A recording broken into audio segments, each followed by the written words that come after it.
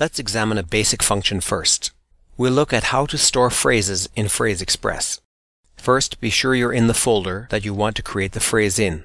Next, click on New Phrase. In the description box, give the new phrase a title. Then, in the box Formatted Phrase Content, type or paste the phrase that you want to have expanded in the box.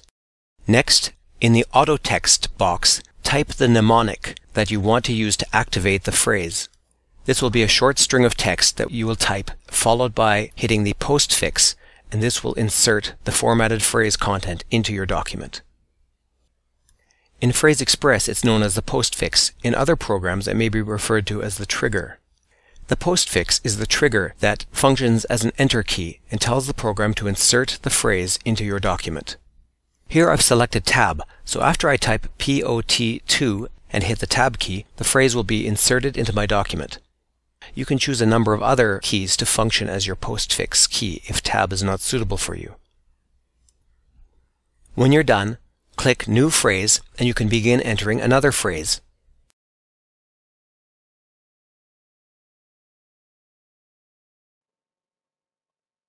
Once you add a number of these phrases and memorize the auto text keys that insert the phrases into your text, you'll find that you can add a great deal of text to your document very quickly.